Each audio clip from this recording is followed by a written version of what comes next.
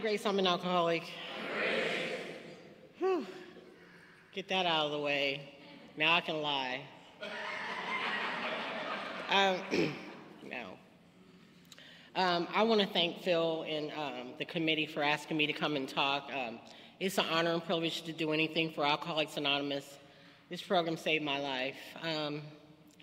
I work in the field, so I was talking to one of my clients that really was kind of privileged. Okay, he's privileged. He was talking about lineage while I was talking about how alcoholics become alcoholics, you know. So I started off with the cute story about, you know, the cucumber and the pickle, you know, and how, you know, the cucumber becomes a pickle and the pickle can't become a cucumber again. And then he was proceeding to tell me about lineage and his family and all that, you know, and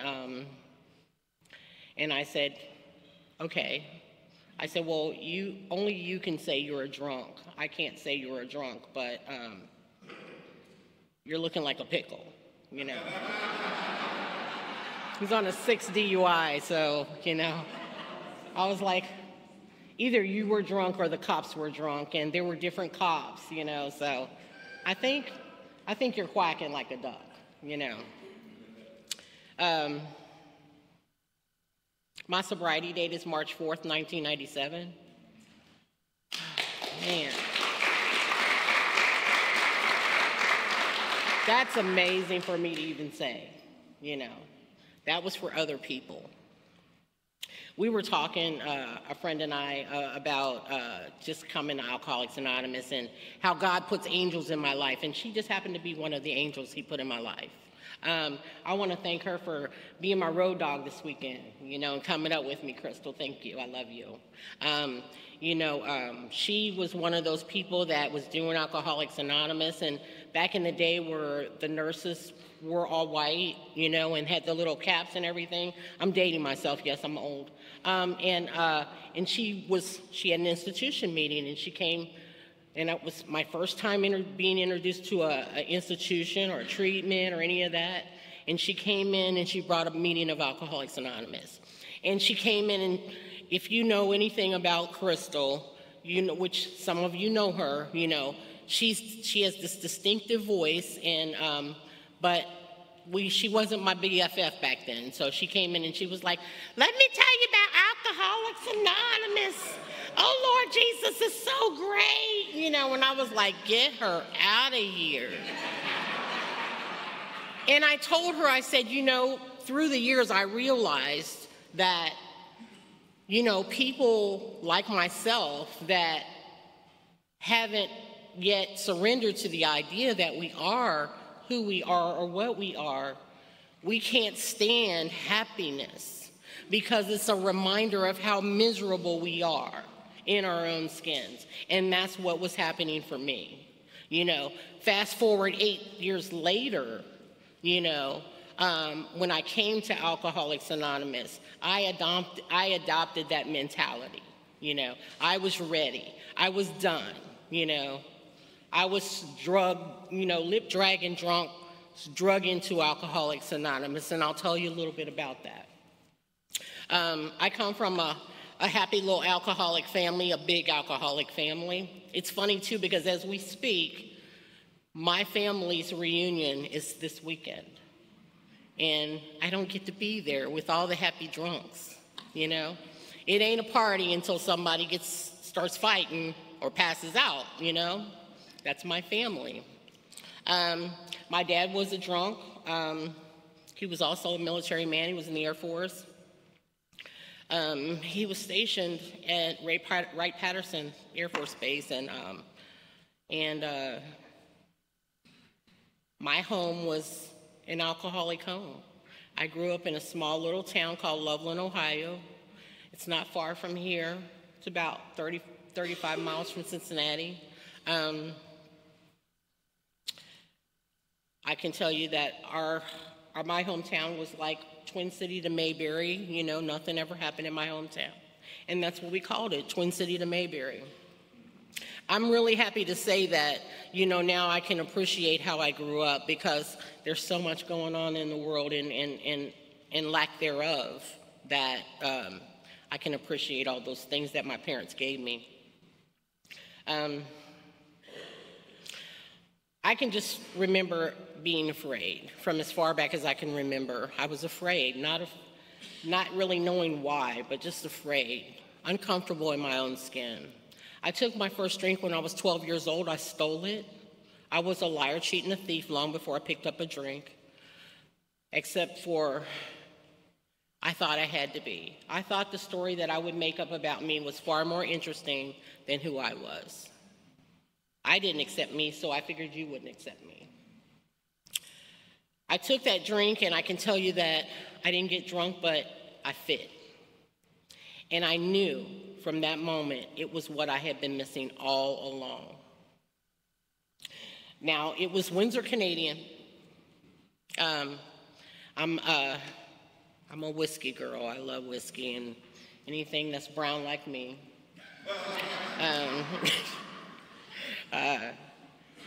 And I took that drink, and I can tell you that I couldn't wait to, that's all I thought about was when I'm gonna get to do it, how it's gonna get to do it, what I'd wear when I did it, you know, I mean, it was, the obsession started right away, you know.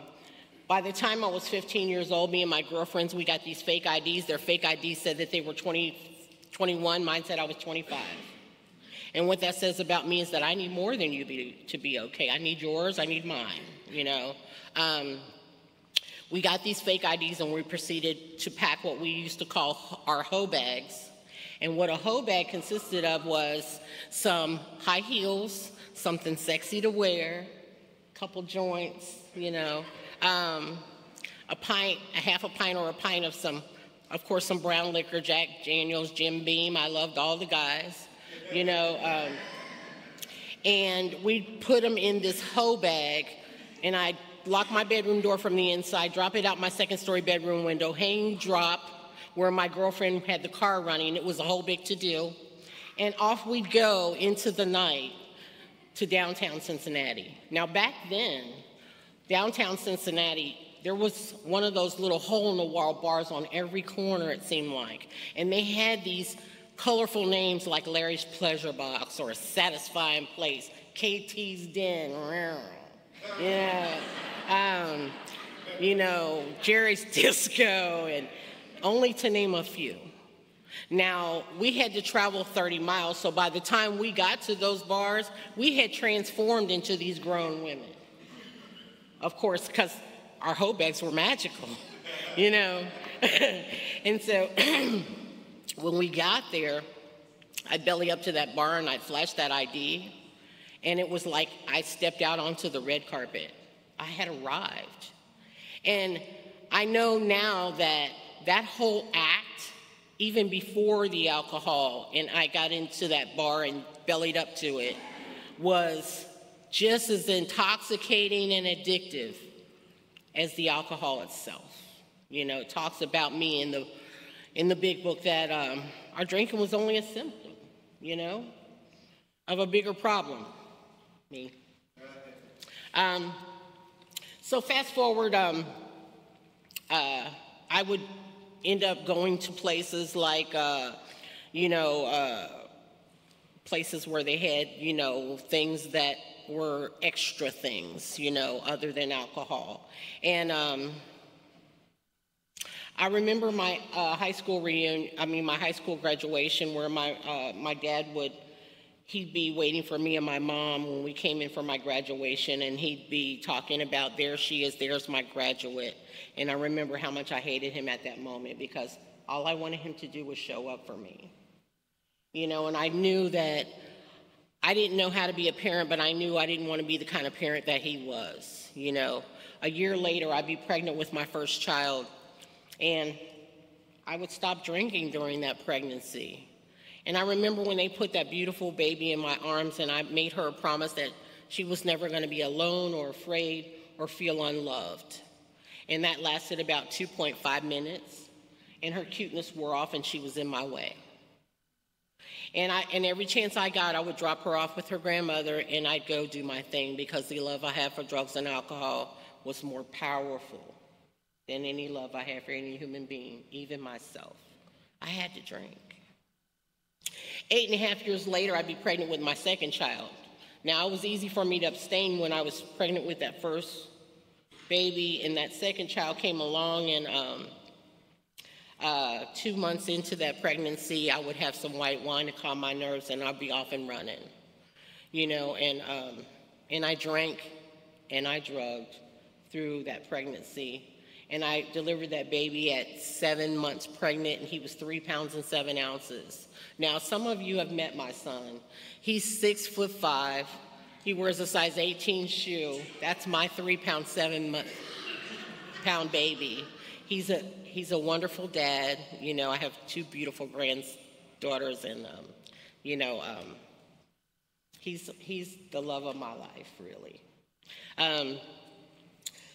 But saying that, I know that God always had his hand on me. I know he always had his hand on me, even though I didn't believe, As a kid, I was made to go to church, and my mom was a good old church lady, and we went to this old Baptist church, and she'd have us to go into prayer meeting on Tuesdays and Bible study on Wednesdays, and Thursday would be choir rehearsal, and then, of course, on Sunday, we would have to come to church. And all 5 of us kids would be lined up like little good soldiers. By the way, we all ended up being alcoholics.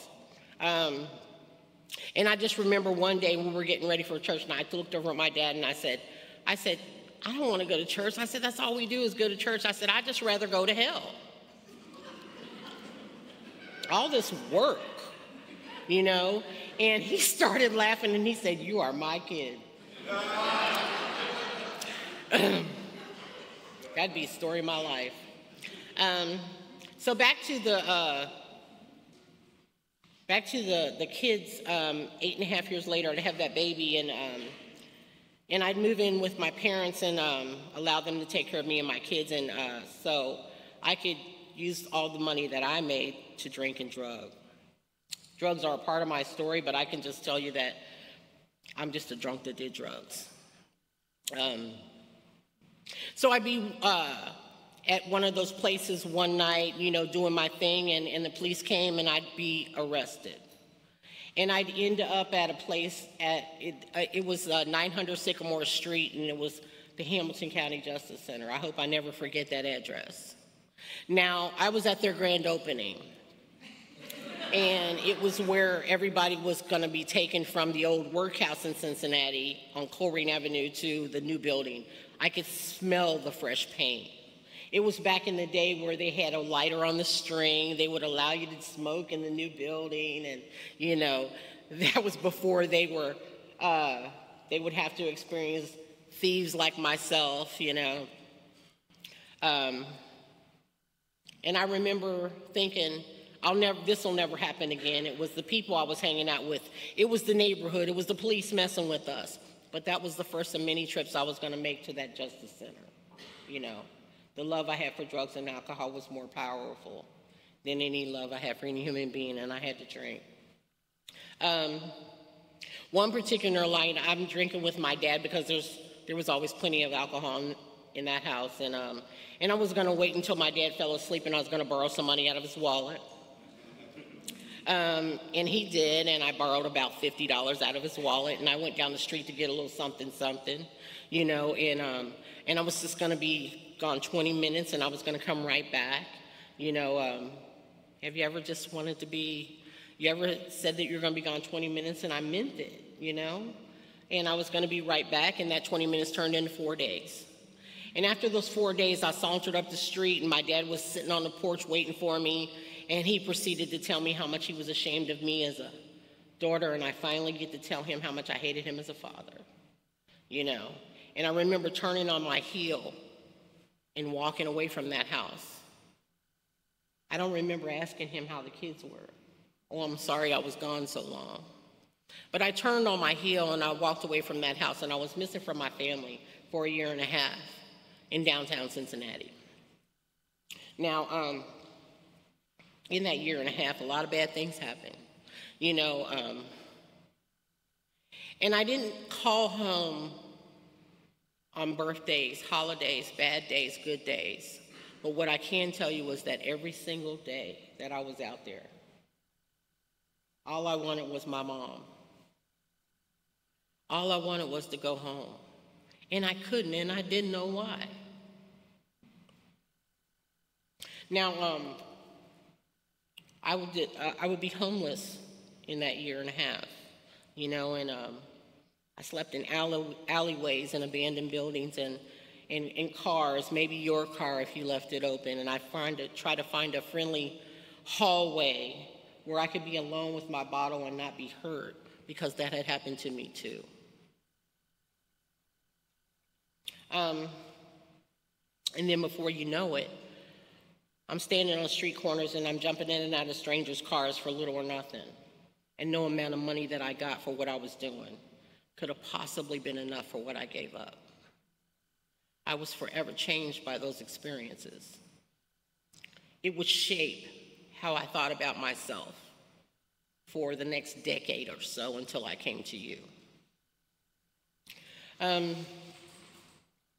One day I'm going down the street and I'm doing what I needed to do to get what I needed to get, to feel how I needed to feel. And I run into a friend of the family. And he asked me when's the last time I saw my dad, and I said I'm not on anything he has to say. And he reached in his glove box and he pulled out an obituary dated the week before with my father's face on it.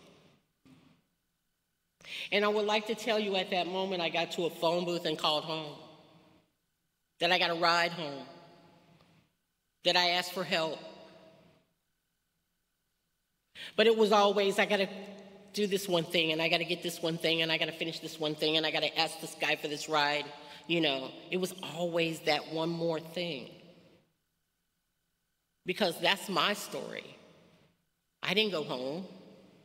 It would be a while before I actually got back home. And it was funny how I ended up there. So I was on my way to get what I needed to get, and so, of course, I couldn't call home. And I just needed to put that one more in me, and I was going to call home.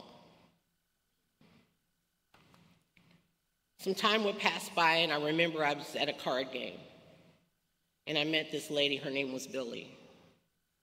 And I was at the card game with this guy. I was waiting for him to finish playing cards so I could rob him, because that's what I do. I'm that girl. You know. And he introduced me to his friends, and one of his friends was a lady named Billy. And Billy turned out would be a sober member of Alcoholics Anonymous. And I know today that was God giving me mercy instead of justice, because I couldn't make it to you. He sent Billy to me. Billy planted the seed. She was one of those angels, just like Crystal, before I met Crystal, and to plant that seed, you know, about Alcoholics Anonymous. And, you know, before you knew it, I wanted what Billy had. And before you knew it, I was going to ask her to be my sponsor, and she asked me to do some things. She asked me to get on my knees in the morning and ask God to keep me clean and sober and thank Him at night.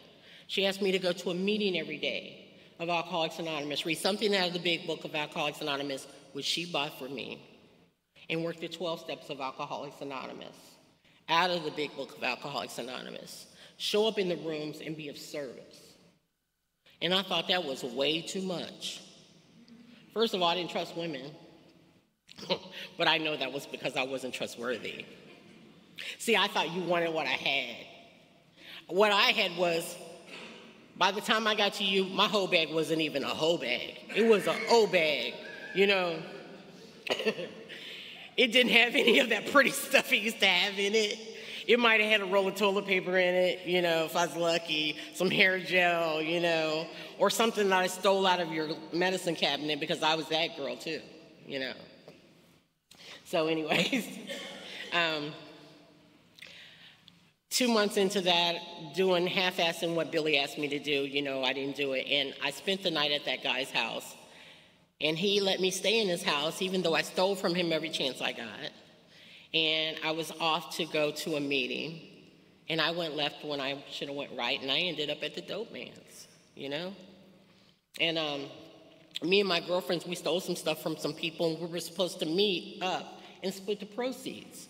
Now, I was out there for 6 days, I want to tell you that. And in those 6 days, I experienced more insanity than I had in my entire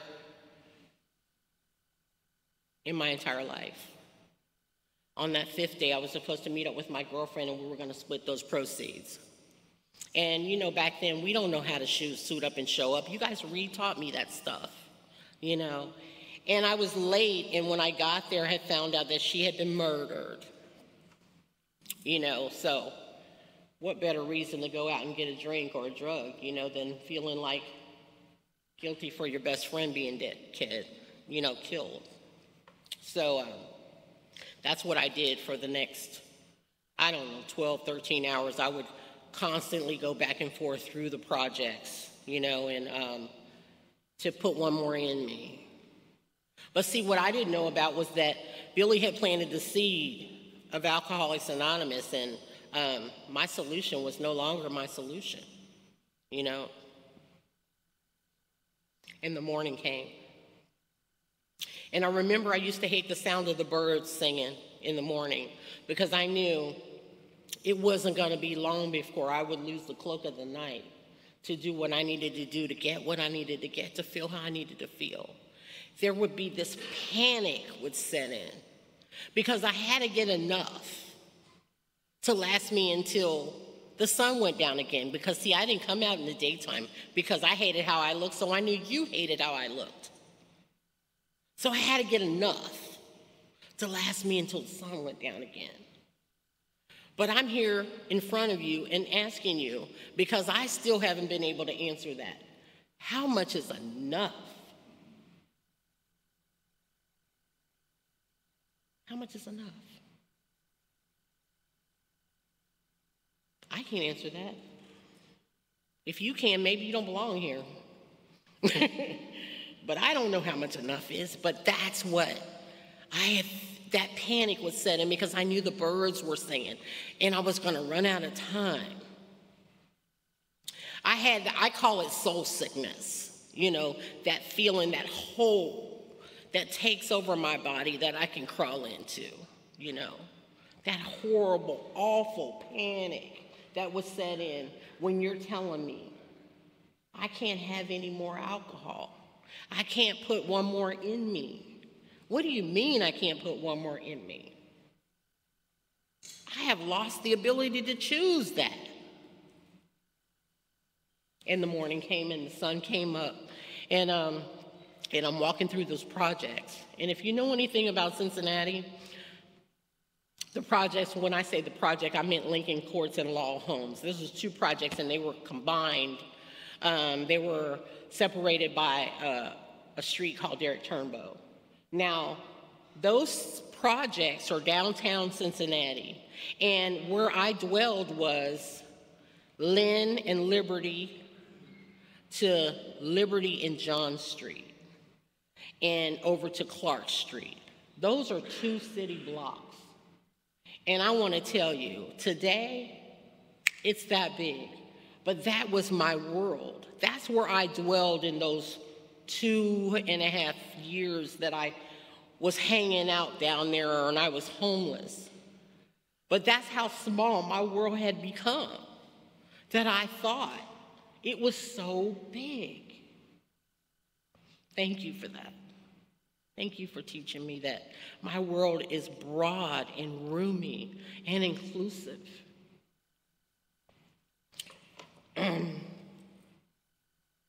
I would get to Derek Turnbow Street and I start having that meltdown. And I remember Billy used to say to me, Grace, are you praying? And I said, yeah. Who could tell? That was so lame for me to admit that I couldn't pray. But see, the only God I knew about was my mama's God. She was close with her God. She was a good person, you know? And I had abandoned the thought of any God helping me because I had done so much dirt. I had cars backed up from both sides of the street, and I was standing in the middle of the street on the double yellow line having my meltdown, you know? When we do it, we do it, you know? I couldn't schedule that nervous breakdown, you know? And I said the only prayer that I knew to say, and that was, God, please help me. And in that moment, I thought about Billy. See, I had forgot about her in those 6 days that I was out there. And I thought, I'll call her, she'll know what to do. I had 35 cents in my pocket. And I reached in there and I got that money and I got to a phone booth. Now, this was the glass booth, you guys. I'm dating myself, okay? I'm an OG. And I got to a phone booth and I called Billy. Thank God we didn't have cell phones back then. For one, I probably would have sold mine.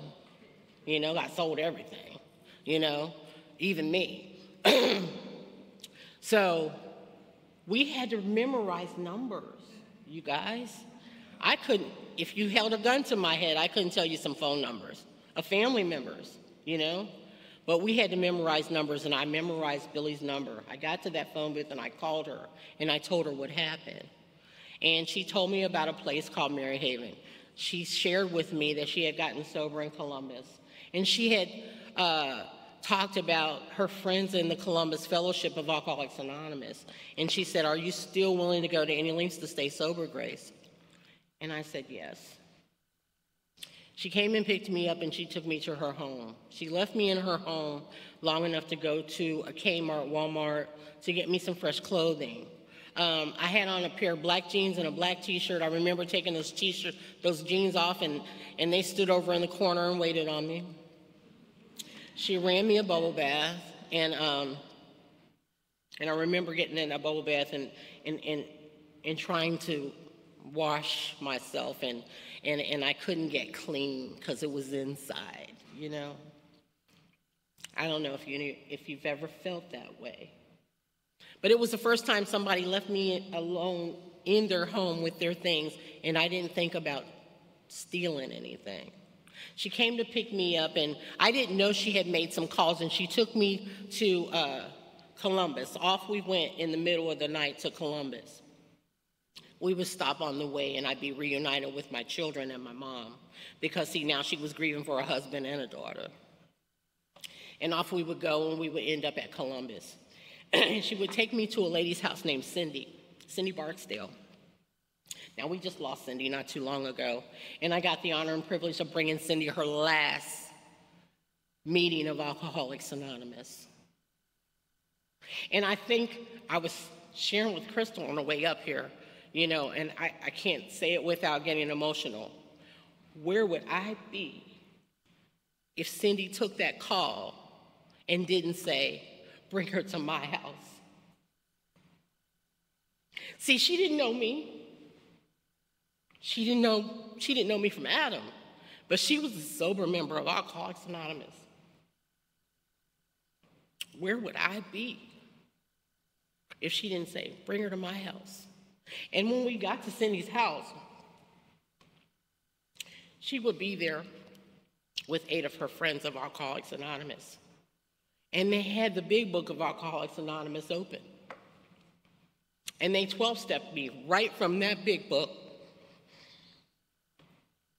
And they talked about how they drank and how they drugged and how they stay sober in the rooms of Alcoholics Anonymous. Gives a whole new meaning to saying yes to Alcoholics Anonymous, doesn't it? It does for me. When Cindy passed away, she had 38 years of sobriety.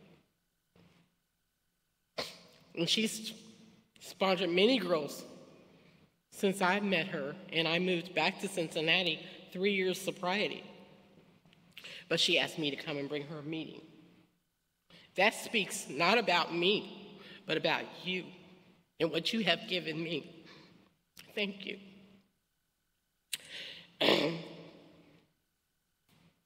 My life has never been the same. I have a life that is beyond my wildest dreams. I'm a grandmother. I'm a Gigi. Let me correct that. I'm a Gigi. It sounds cooler. And I can tell you that I've done a lot in my life and I've achieved a lot, but it's the highest station I'll ever hold.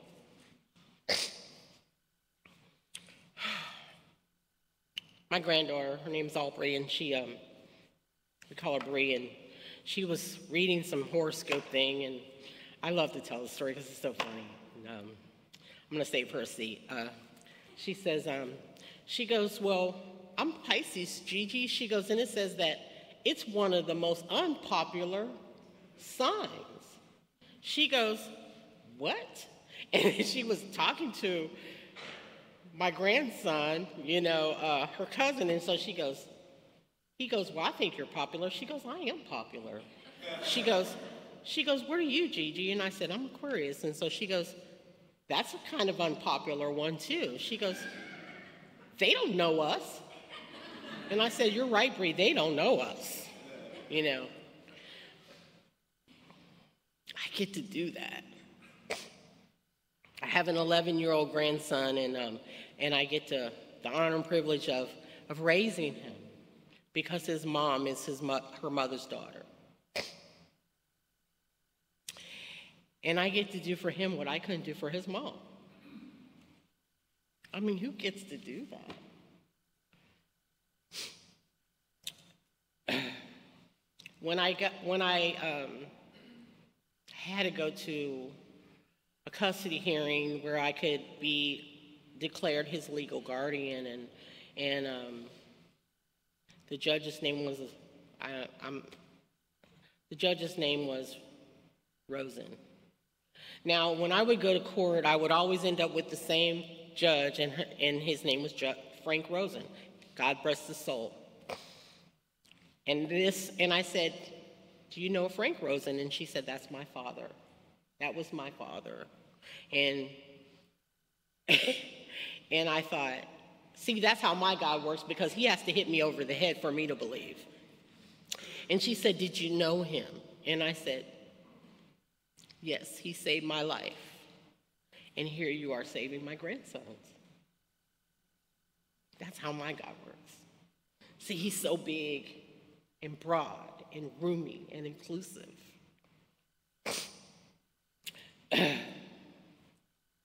I got the honor and privilege of spending 8 years working for a judge in drug court.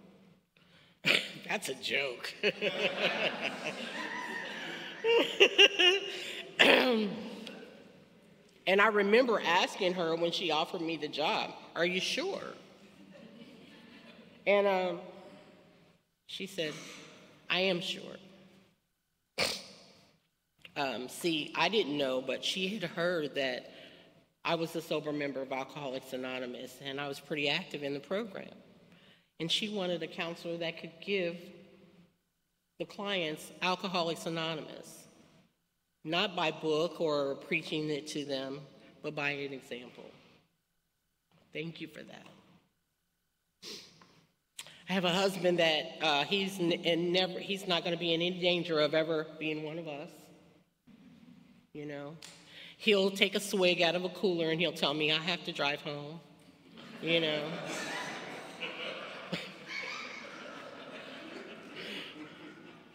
Or he'll be like, I'm like, aren't you going to finish your drink? And he'll be like, oh no. He goes, I'm starting to feel funny. And I'm like, keep going. It'll get better. I remember my daughter saying, why are you encouraging him to drink? I said, because somebody has to. We can't. It's my honey. Couple of stories, and I'm going to shut up. One is, like I said, all 5 of us kids are alcoholics, I had a sister, her name was Valerie. She was a nurse. I have a special place in my heart for nurses and people that help people, or teachers and people of such that serve the public, because we need so many people like that right now, We just need people that give a shit about each other in the world. And people like us. Because that's what we taught. We were raised up to do that here in Alcoholics Anonymous. I think the world would be a better place if we had that mentality. That's just me. Anyway, she was a nurse, and she was one of those functional alcoholics. She drank every day, but she didn't have to stand on a street corner or go to jail or shame her family. but she was a good little drunk. It was a Tuesday night. I was at 405 Oak Street. If you guys know anything about 405 Oak Street. Woo! I was at the 7 o'clock meeting. Sometimes it's like yesterday. I remember this. And I was talking to her on the phone, and she said, I'm going to go down the street and get a beer. I said, okay, I'll talk to you later. I'm going to the meeting. And my sister didn't know Alcoholics Anonymous, but she loved you because she knew you gave her baby sister back. It would get to be about 1 o'clock in the morning. I get a call from my other sister, and she said there was an accident. I'd have to go out to Bethesda North Hospital, and I thought, well, I'll just go out there because she'll probably need a ride home. And I got there, and I was led back to a trauma unit where there was a state highway patrolman that stood out there. Now, our theory is that she was in a blackout because she was a blackout drinker, and her blood and alcohol level was 4 times the legal limit, and they were trying to get the bleeding under control because she had been drinking, you know. I'm so glad I wasn't missing, and I got to hold my sister's hand when she took her last breath. She was in a blackout, and she ended up on Tylersville Road, which is a highway, a very busy highway, and she stepped in front of a truck. I'm so glad I got to be there, and I got to hold my sister's hand when she took her last breath. I got to clean my sister up so my mom could come back there and say goodbye to her child, because I said I cannot let my mother see her like this. See, you taught me to care about somebody other than me. You taught this taker to be a giver, even in my worst moments. That's not me. That's you guys. Thank you for that. She left behind 4 grown children and 12 grandchildren, and on holidays, and when they need their mom, they call me. Me. Of all 5 of the children, my mom had a life insurance policy on me because she said that when I die, not if I die, but when I die, they'll be able to give me a proper funeral for my children. The only one that had a life insurance policy. And here I am, taking care of somebody else's kids.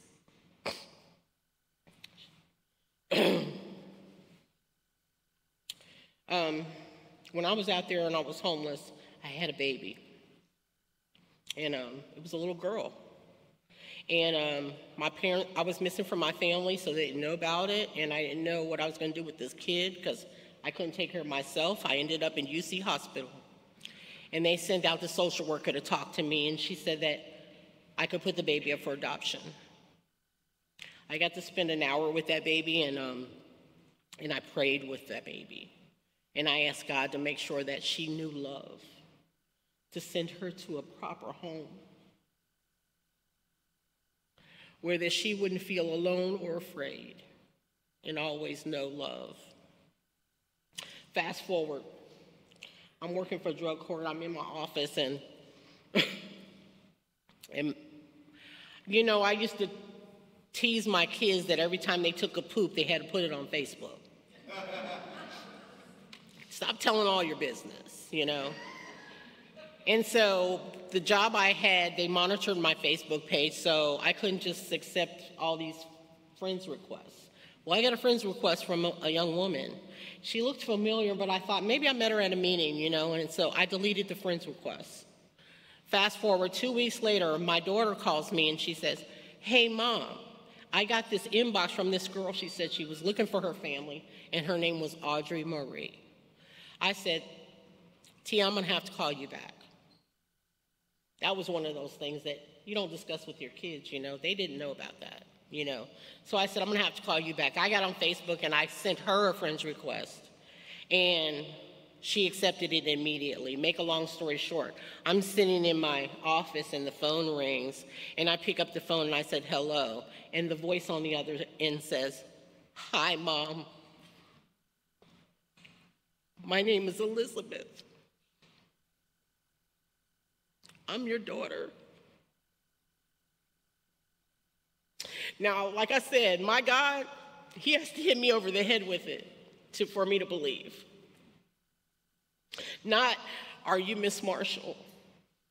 Not, well, I got your name from. But hi, Mom. Not, you piece of crap that you left me behind. You gave me that. I would have missed all of that. Turns out, her mother found me for her as a birthday gift. Where does this happen? I asked God to show her love. What better mother could I have picked for her? I got the honor and privilege of taking her mom to her first Al-Anon meeting because her sister was dying from alcoholism. And her mom, when we met, she said, "Thank you for giving her to me, and now I can share her with you." Thank you for that. Today, God, I'm a crybaby. Today, I have a life beyond my wildest dreams. I still work in the field, but I get to take meetings to people like us in nursing homes that would normally not get that service because it wasn't available to them. How genius is that? And I have just one particular client. He's so near and dear to my heart, but he used to rob banks. He robbed the Federal Reserve Bank. And he's perfect for me. It's my client, you know? And he finally admitted to me that he couldn't read or write, you know?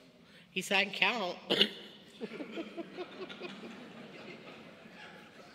If you met this guy, I mean, he looks like he's a scary guy, you know, but he's just as meek as a lamb.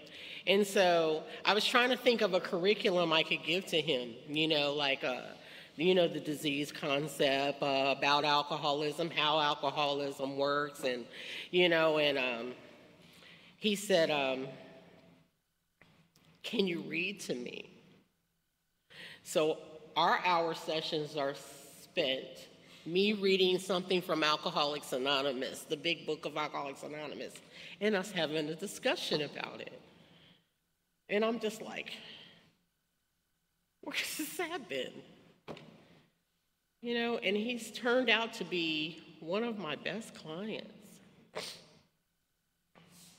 I don't work to live, I live to work, you know? I mean, I don't live to work, I work to live. So I say this because the sponsor I have now, we had this discussion about how if I was going to go into this field that I couldn't use it as my program of Alcoholics Anonymous. And I've kept that promise, you know. I want to talk a little bit about my sponsor. She sent me a text and said, "Go knock them dead, you know, tell all my friends I said hi." She couldn't come with me this time. But I met her long before I came to you because she would bring a meeting to the jails. And I would show up at that meeting just to get out of my cell, of course, you know, and she was always so nice, you know, and she would give me her phone number. I would ask for it every time. And every time I would end up in jail, I would ask her for her phone number. And not once did she say, "Oh, you're not going to call me. You always ask for my phone number." She was showing me how to work with others. And every time I would ask her, it was like the first time I had asked her for that phone number. You know, I have an institution meeting now. But she was teaching me how to work with others, and she's been my sponsor since I was 5 years sober. And she's a good member of Alcoholics Anonymous because she shows me by her walk how to work a program of Alcoholics Anonymous. And I have the honor and privilege of working with the most phenomenal group of women. And they remind me every day how crazy I am, how absolutely psychotic I am, you know. That dad that I didn't get a chance to say goodbye to, I always in my talks with that. My amends to my father was I wrote him a letter and released it at the cemetery. And every so often I'll go and visit his grave. And one particular time, me and my daughter were at the cemetery, and we were going to sit and, visit at his grave site. The cemetery where he is buried is 3 blocks from the house where that big argument took place between me and him. And that particular day, they were mowing the lawn, so we couldn't stay. So we decided to go get something to eat and come back. Well, we ended up at that old house. And for some reason, I just was curious, so I parked the car and I walked up to the door and I knocked on the door. And there was a young man that answered, and he invited us in. And I got to go through that house and share only happy memories about my childhood with my daughter. Now, it got to be about time for us to go back to the cemetery, and there was that middle room where a lot of drinking used to take place. And it was the same, but there was different decor and different pictures on the wall, and there were little pictures on the wall, and they said things like, "Let go and let God. One day at a time. Keep coming back." And right about then, the young man comes back in the room, and I asked him, I said, "What is this place?" And he said it was a sober house for men. And from that day to this, the screaming has stopped for me. I am so very proud to be my father's daughter. If you've lived like I lived, if you drank like I drank, if you felt like I felt, please keep coming back. Thank you for my life.